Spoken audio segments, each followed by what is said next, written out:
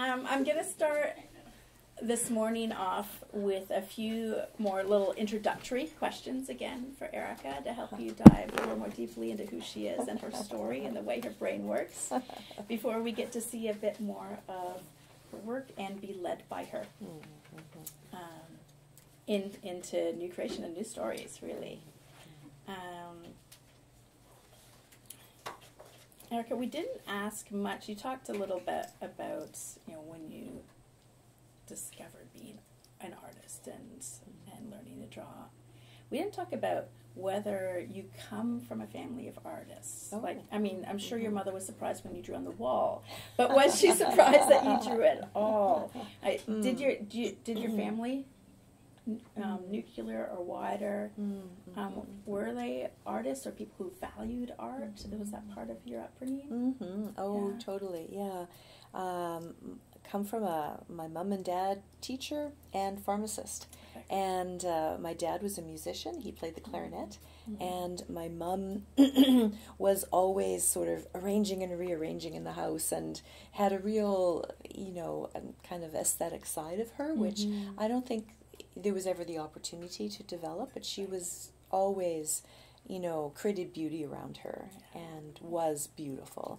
And so I learned this care and respect for environment and space and welcome and hospitality from her. And my dad's side of the family was both scientific and medical, but also musical. So his sister, pianist, and other sister violinist. He was a clarinetist, and on my mom's side, brother Rhodes Scholar, and eldest sister, also very accomplished teacher, and so this kind of double kind of attentiveness to both science and the arts from both sides of my mom and dad's family, and so my brother kind of got all the excitement for science. Okay. And he teaches at Stanford, and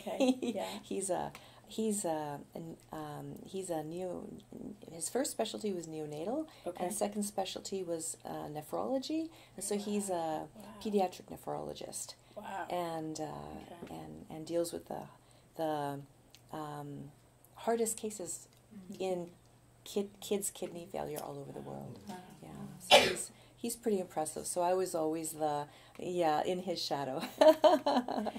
Yeah, and yet you can't say he's the scientist and I'm the artist, because you truly do integrate both into your work. Oh, yeah. I'm so excited about the brain and our bodies and how we function.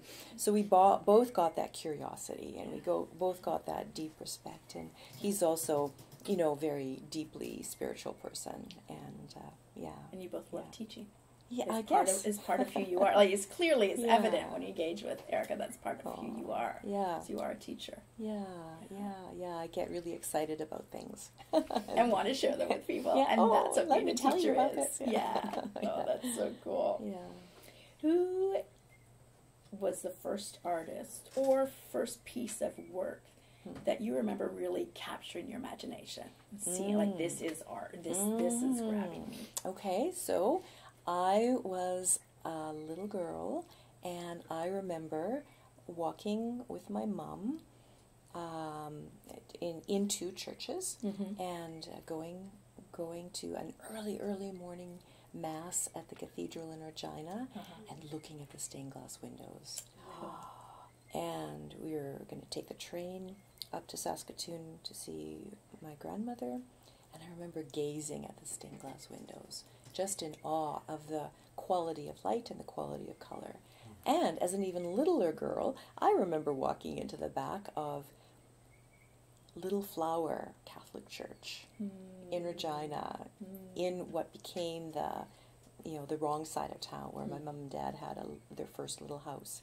And I remember as a little girl looking at the statues and looking and being amazed at, Joseph holding the baby Jesus and Mary and whatnot, and just being kind of gobsmacked, you know, and they were like maybe a cut above the sort of the typical the typical sculptural, you know, industrial made kind of Italian knockoffs. Yeah. But it wasn't that it was great art, but it was just this vocabulary kind of settling into my soul. And I remember lots of times, you know, thinking, you know, looking at the quality of light coming through stained glass windows. Oh, I could do that this way with paint. You know, like could it be captured? Yeah. You know. Yeah. You can see that in your work. Yeah. Yeah. With the encaustic, that was, you know, clearly kind of an attempt.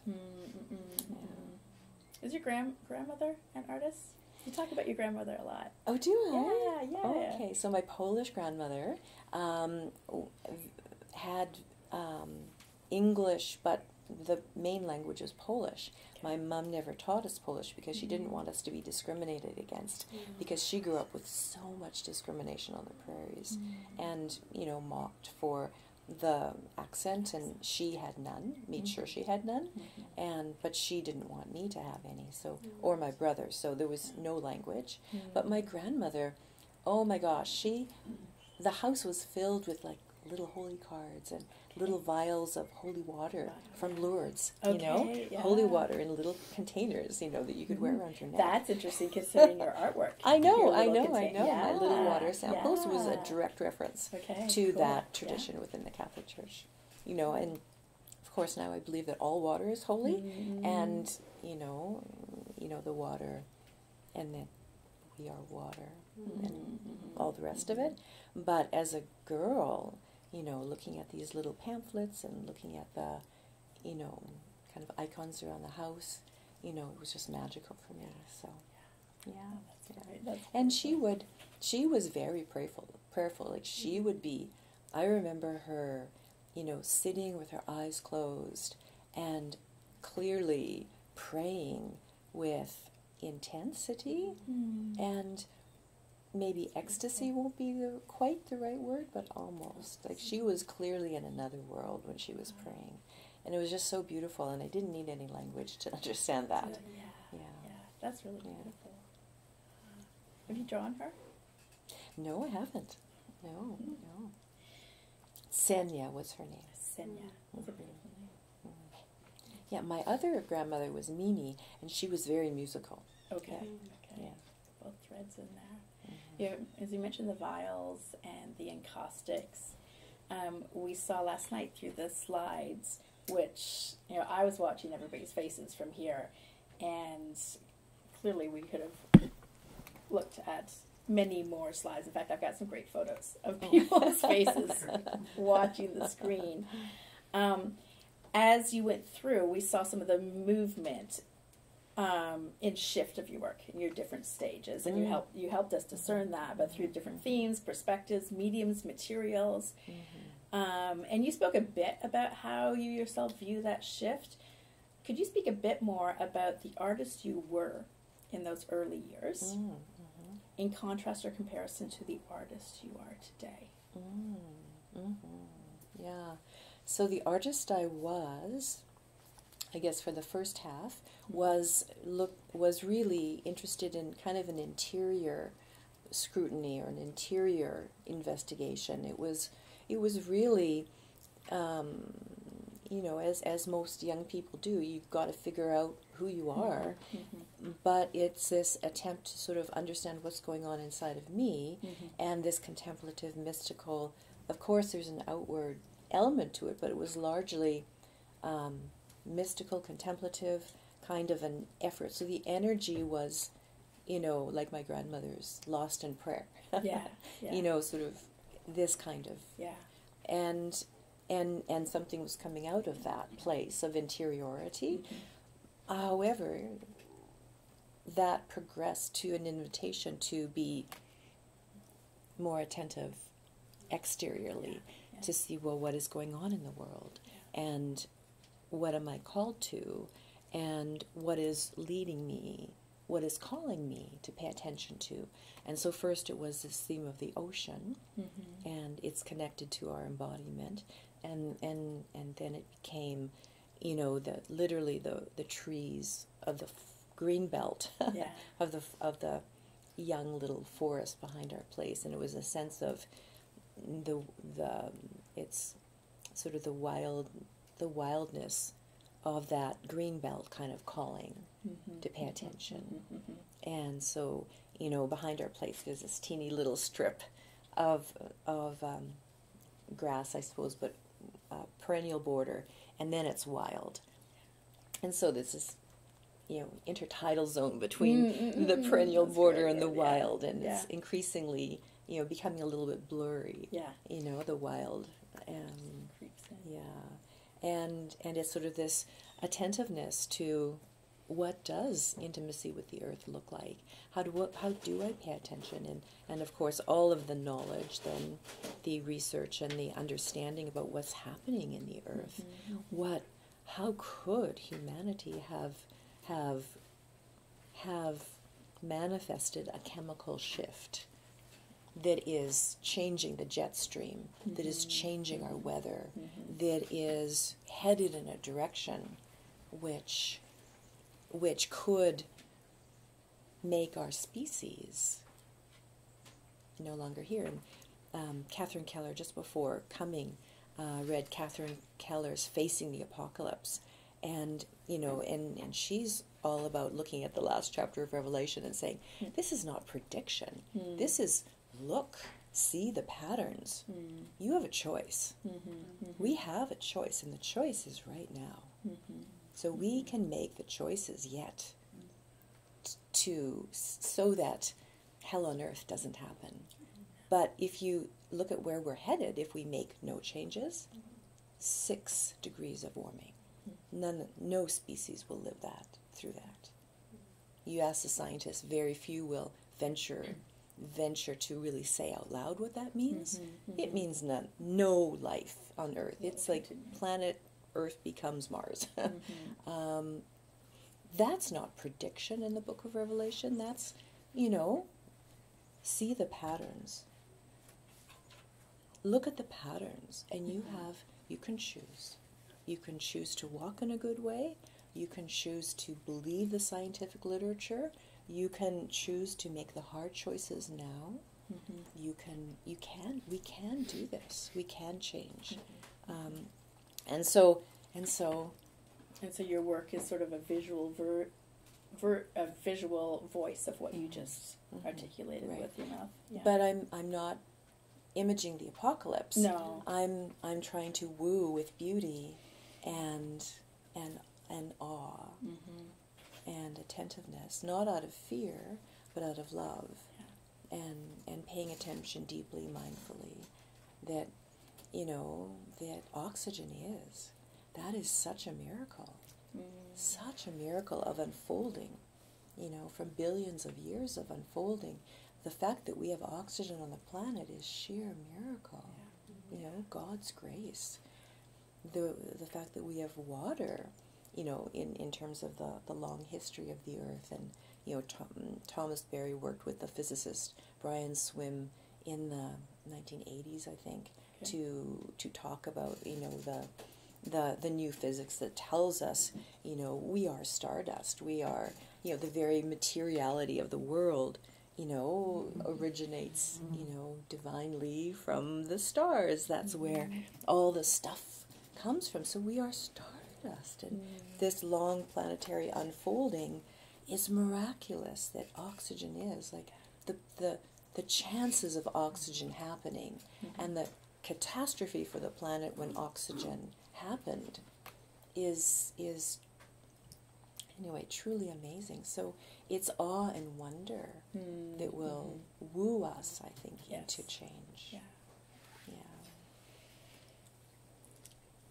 Given that, what would the Erica now say to the Erica back then when you were first starting, first realized I am an artist, this is what I'm doing? If you could whisper some words back to that Erica, what would they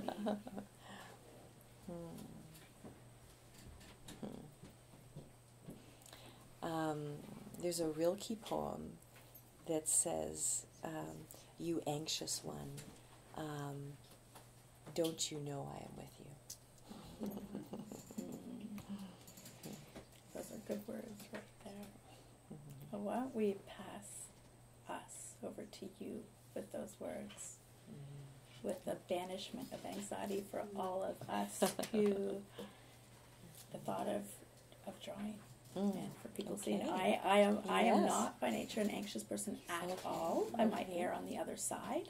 However, something like this does bring out anxiety for me, because this is not something I've not been trained in drawing at all. I don't know how to do it. I'm a perfectionist. I'm self-critical. Right. And you're gonna draw it. And I know stats say there's probably at least one or two of you out there who are like me. And I have to do something that I'm not good at, and I've never tried. And Okay. Let's just let out that anxiety. So seriously, put your feet on the ground, and let's give our little shoulders a shake out, get that shoulders moving. And now let's close our eyes and let's download all that anxiety. And just befriend that anxiety, and let that anxiety go, and travel through your body and down into your feet, and let that anxiety just drain away into Mother Earth, who can handle our excess energy and anxiety. And now let's imagine that we have little teeny, tender, delicate roots growing out of the bottom where we're touching down.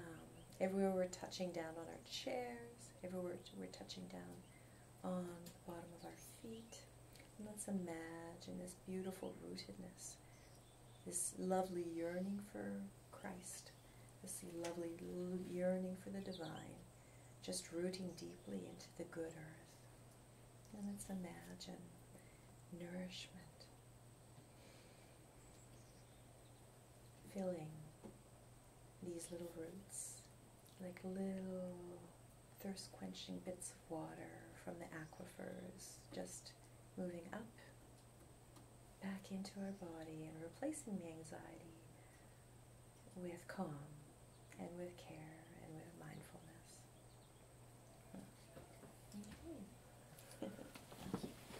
When we move out of the room, maybe we'll stand and we'll do some stretching, but maybe that might be a little bit low, so we'll save that for the next section.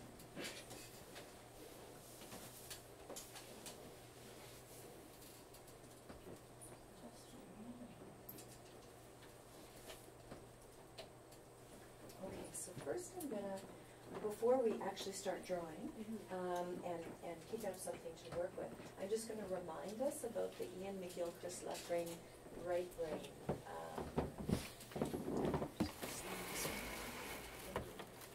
Gosh, it's a little bit light, but we can still see.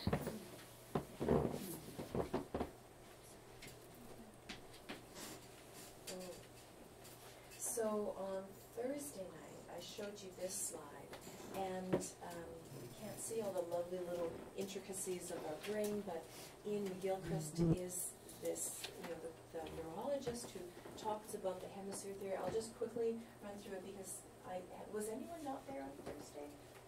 Oh, okay, so I will review it, yeah. So left brain, right brain goes back a long way, but Ian McGilchrist is a neurologist who says everything that we've previously known about left brain, right brain is wrong.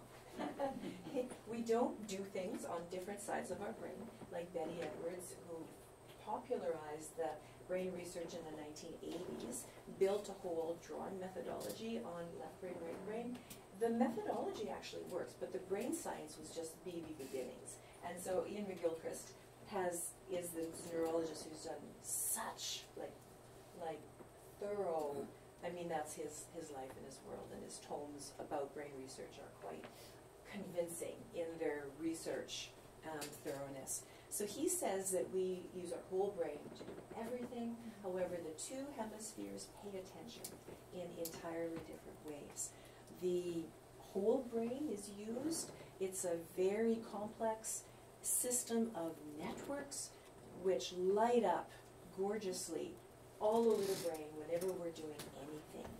That the hemispheres pay attention in different ways, but that they nest and they need each other, and the information gets passed back and forth across the corpus callosum, just like, you know, Betty Edwards says in her book, you know, the corpus callosum, and information gets passed back and forth.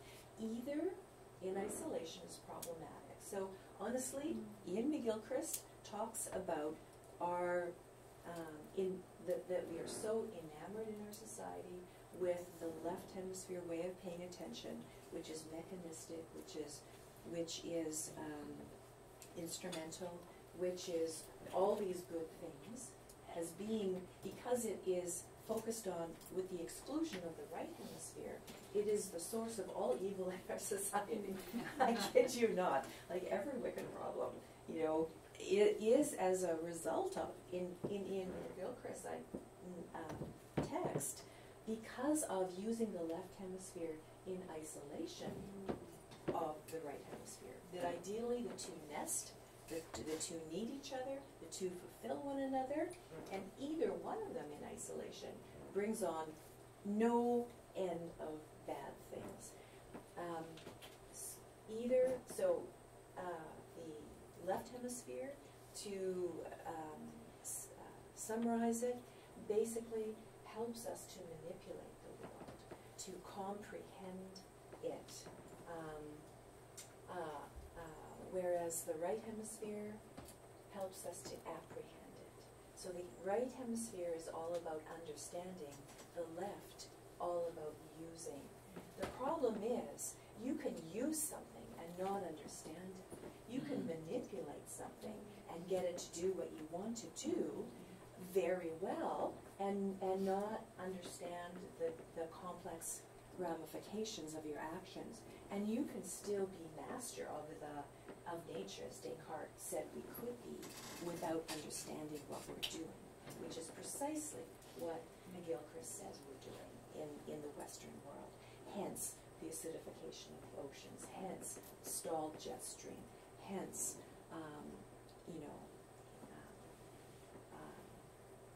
white fragility, hence, you name it, go on, racism, all kinds of ills, is a part of not seeing clearly and not allowing our amazing facility with data and with logic to be nested within what the right hemisphere does well.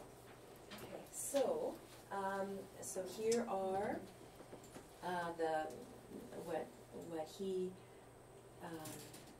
lists as hemispheric characteristics. So today we're going to be focusing on these global, broad-focused, flexible, whole gestalt. So as I outlined on Thursday, this narrow, sequential, concrete, object-focused, naming is what I'll talk about mainly today. Things and facts, mechanistic, reductionist, either-or thinking, linear, literal, all of those are good, very deeply good.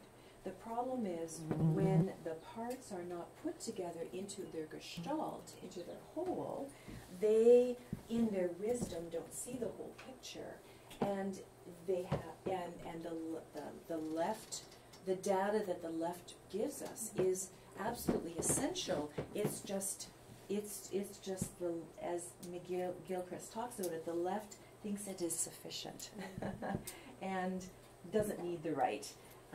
And so the corpus callosum provides a way of blocking between the two, as well as a way of facilitating. So just like Metaxu, Simone Weil, the wall between the two prisoners in the prisoner cells is both their separation, but it's also their means of communication with one another.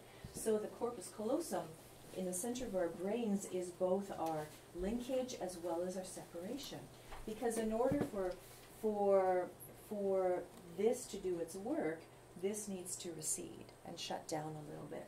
And so when artists are working, when you're going to be working I'm going to ask you not to be naming the objects you're drawing. I'm going to be inviting you to be following the visual. So who knows this? Who is an artist and has done a contour drawing?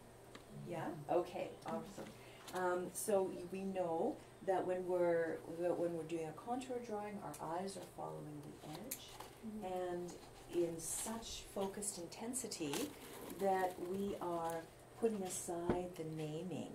And when your brain is naming, your brain comes up with a name, a symbol, and wants to go on to the next piece of data. So the left hemisphere is very efficient, and that's a good thing. In order to get through all of our days, if we stared at every object like my 1-year-old grandson and my 3-month-old granddaughter do, who would get anything done? Honestly, it might be a nice world, but we'd get nothing done. So seriously, this on its own, just as bad as this on its own. Yeah. We need both. So naming. So the philosopher William James talked about pre-perceptions, and these are these stored symbols that we have. If I asked you all, okay, draw an eye, draw a tree, we might come up with a stereotypic symbol, or an eyeball, iris, pupil, blah, blah, blah. But when I look around this room, as Betty Edwards says, I'm almost quoting Betty Edwards now, every eye on every side of every nose is entirely different. And if you shift your head a little bit, the shapes change utterly. Who could track all that data, honestly, and still function? No one could. But when you're drawing, you want that level of attentiveness. You want that level of detail. So that level of detail totally frustrates the left brain. But William James tells us that the left hemisphere has these stored symbols, these shorthands, these codes, that's names, speed, observation. And Kant talks about this too. So we have these intuitive perceptions that we then process and come to a categorization. But with art, you want to stretch that time before intuition and categorization as long as possible. And that's what we're doing with blind contours. We are looking so long and so hard, it's going to frustrate the heck out of your left brain. And that's almost quoting Betty Edwards, almost exactly. So that will frustrate you, and then you have to exercise holding that frustration and not stopping, letting that frustration go, like down through your feet, and then continuing on with the how I'm going to instruct. I'm going to instruct you to look in a very particular way, and it's going to seem very odd, and you're not going to be looking at your page when you're drawing. So all those kinds of things. So I'm going to go back to this slide, and so when the left hemisphere is naming, it wants to then go on, but the right hemisphere allows us to linger. So this sustained focus is what we're going to be doing with blind contour. We're going to be looking so hard and so long that it's going to really frustrate you. So even though the left is about focus, which we need in this society because, with social media, focus is a real big thing to develop. But we're going to really go past where the left is comfortable into the territory. That opens up cognitively different parts of your brain. So it is, you could be drawing in an fMRI machine and different areas of your brain will be lighting up. And you have all of your brain for a good reason. God wouldn't have made you this way if it wasn't necessary. And so the second drawing we're going to be doing is really looking at context sensitivity, the whole gestalt, and interconnections.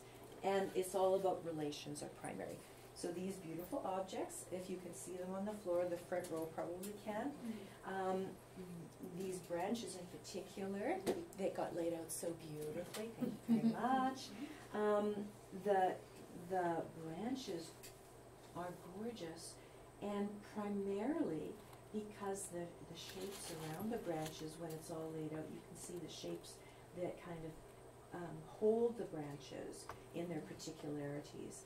And so the branch is not independent from the shape of the negative space that surrounds it.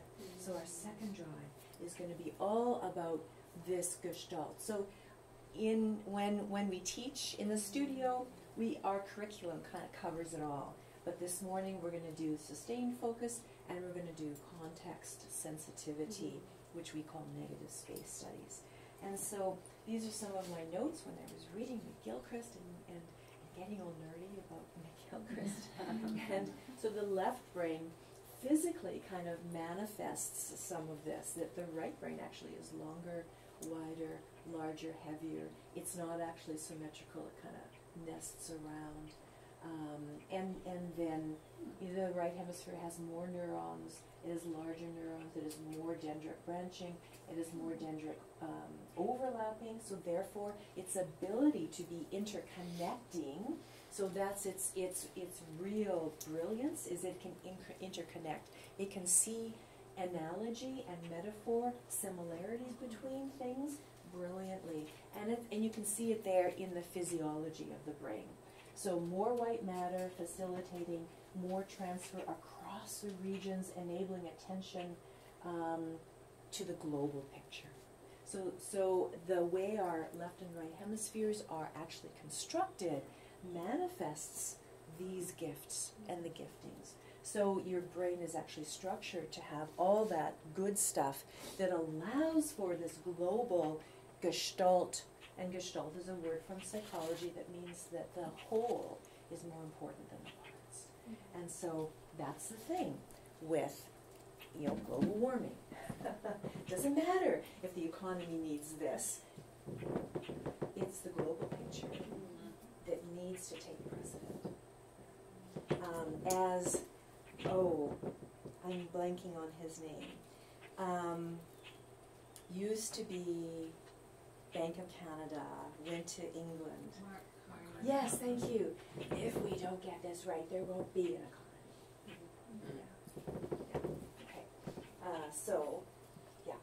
So this applies not only to artists, it applies to all of us.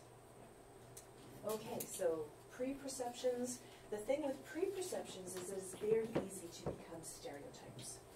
And so we plunk a stereotype. Our brain gives us a name. It plunks a stereotype literally in front of us, and we go on to the next thing. And that's where stereotype comes from, because we're not seeing clearly. We're not really seeing what's in front of our eyes. We're ignoring large parts of things. And as trauma stuff from Thursday night, especially if our amygdala goes off and we're like traumatized by something, we are pushing down and trying to avoid and trying to deny, and no end of not paying attention and being in deep denial. So all of this needs to be bypassed by engaging this back and forth motion between the left and the right, passing the information through the corpus callosum, and then seeing clearly and calming down and letting the amygdala settle. And so with drawing, we're sustaining our attention. We're seeing slowly, or we're seeing spontaneously. We're seeing in between. We're seeing the value. So we're slowing down and directing the attention. And so this is the curriculum for Art 181. Literally every week we do one of these things, and it's like training for the brain. Or if we were musicians, we'd be doing scales or archipelago.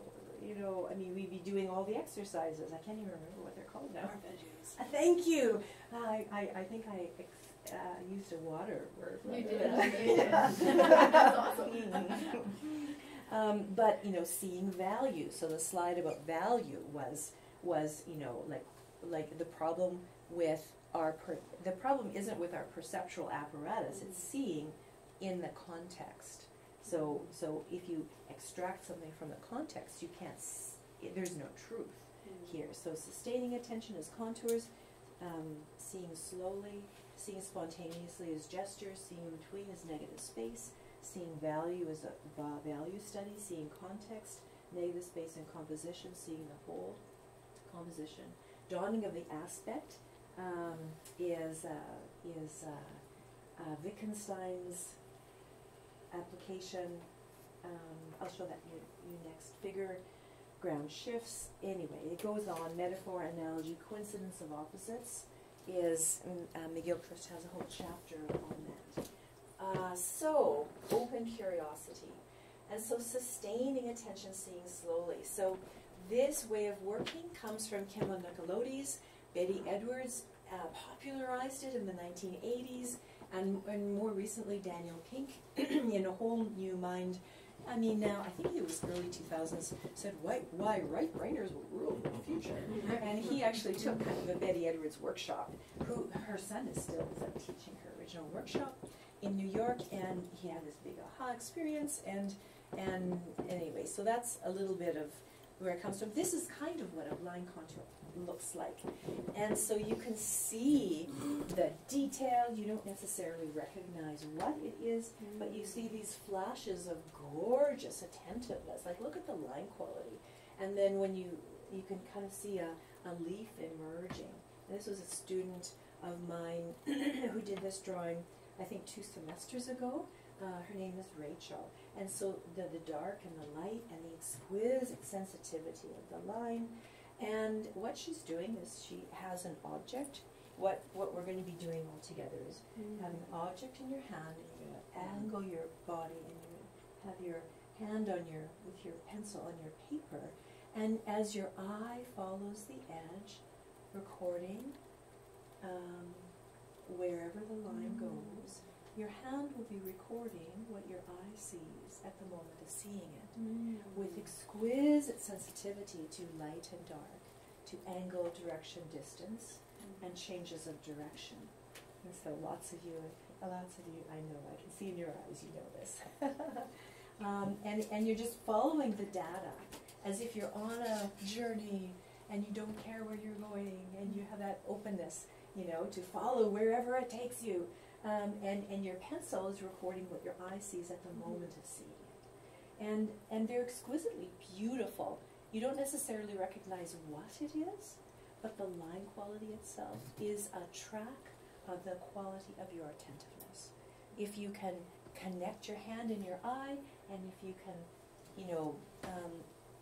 track the quality of the edge, if you can record what your eye sees at the moment of seeing it. And so Kimball Nicolodes, when he was teaching this, would have people work this way for literally 3 months before he would let them even glance at the page. And the drawings were absolutely exquisite. And by that time, they were becoming very also realistic, because the attentiveness of the eye and the hand-eye connection was developed to such an extreme sensitivity that going at the same slow pace resulted in a very realistic drawing, as well as an exquisitely attentive drawing. Okay, so that's our first way of working. That's called blind contour. The second way of working is going to be seeing the in-between spaces. So everybody look at your hand. Hold your hand up. So most of the time we would focus on our fingers of our hand. But I'd like to invite you to focus on the spaces between your fingers. Now take a look at the space between your thumb and your forefinger, and focus on the space between instead of your hand. Do you see how that shape kind of pops forward a wee bit? Now compare it to the shape between your forefinger and your middle finger. See how that's a really different shape? Holy Toledo. What? There's no name to that shape. And now compare it to the shape next door to that of the in between the middle finger and the ring finger. And then the shape between the ring finger and the little finger. So each of those shapes are really different. They're narrower, wider, they widen, they come towards one another, they end with different shapes. So when we're looking at the negative spaces instead of the positive form, they're unnameable. We don't have ready-made preconceptions of what these shapes look like. So therefore we see them more clearly. Therefore our drawings will be way more realistic, really much more quickly. And so the next thing with negative spaces that we do is we begin to go to the spaces outside of the hand, in between the hand and the format edge. And then we really get huge shape recognition. So in psychology, these kinds of diagrams are very common. Do you see this? Drawing as a bunny. Okay. Does everyone see the bunny? Does everyone see the duck? Okay, you see the duck first? Now shift how you're seeing it so you see the bunny. So that the beak becomes ears. Okay, we see it now. So that response, Wittgenstein talks about that as the dawning of the aspect. Isn't that a lovely term? Where all of a sudden you're seeing things that you didn't see before. That's what we need to do with our society. I get it. There's a gestalt. Who knew? I'm not independent in the world. I'm a symbiotic relationship with the whole globe. Okay.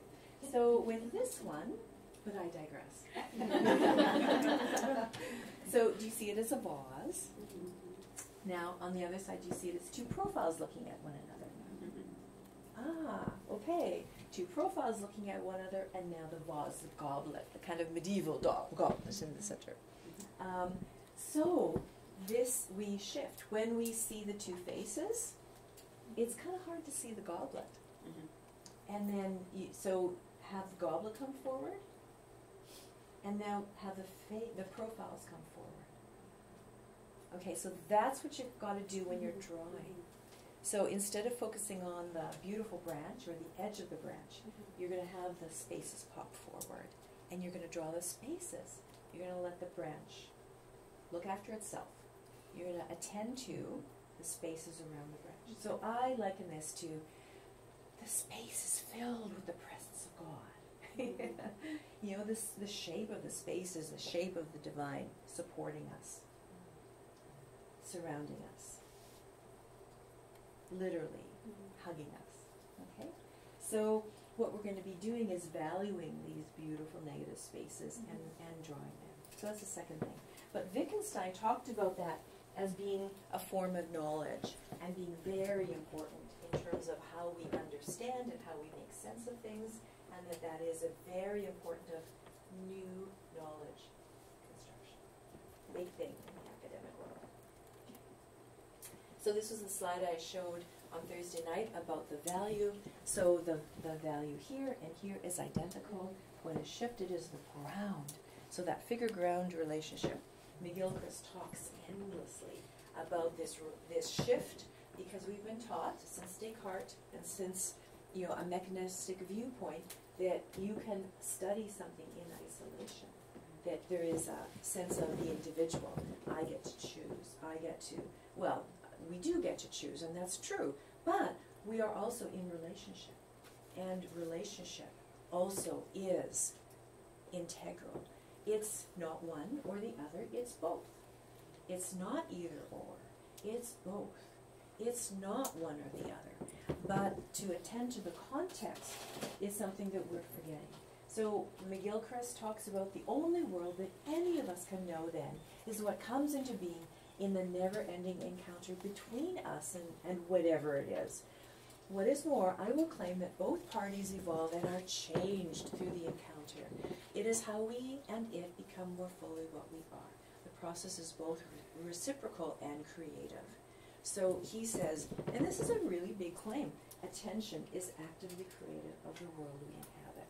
If we look at the forest and we see resource, we act differently in the world than if we look at Kirstin's land and see all our relations.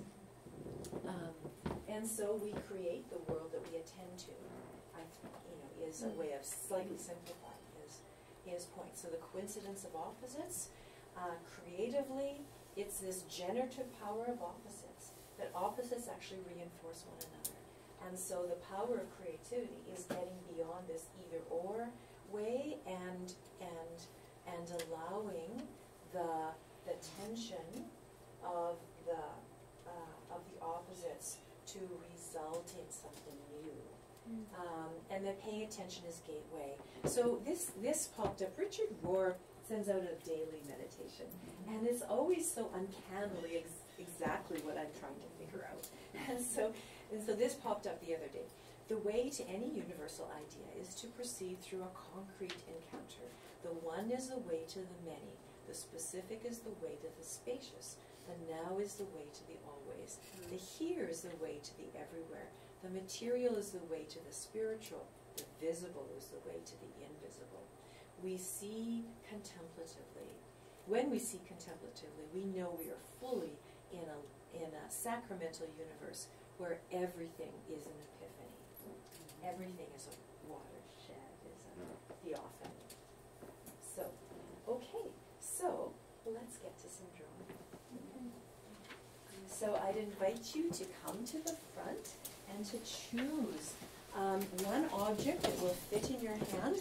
Many of these objects will overlap your hand, but that's okay. Just choose one, and with the branches you can see the beautiful negative spaces on either side of them. And there are a variety of objects which have been gathered by the team. Thank you very much, team. So just kind of choose one. Just sort of, just whichever intuitively calls out to you. Just pick one object and bring it back with you to your place. And then what? All right, take a look at you've been looking at your drawings, but yeah. So that's the kind of thing that we do, and it is like an athlete learning.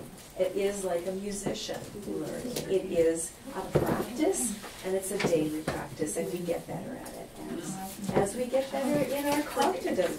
And it is a cognitive. Oh, and the last thing I want to say is in the studio we use both left and right. We will be immersed in our making in the right hemisphere, and we literally have to shut down our left hemisphere to give us permission to try and to fail and to experiment and to work in different ways. But then we re-engage the left as we look at what we've done, we assess it, we make some decisions, we do make some compositional decisions, and then we go back into making. And then that is this modeling of the transference of the information back and forth across the corpus callosum to eventually arrive at a gestalt whole of a piece that's on the wall in a gallery that makes you gasp. That is the process of making. It's like antiphonal call and response. It's, I think I'm doing this, I'm working, then I get back and I reassess, and I work some more, and I reevaluate, and I make decisions, and I work some more, and I toss my idea, I follow what's happening. That's the process. That's the process, the creative process.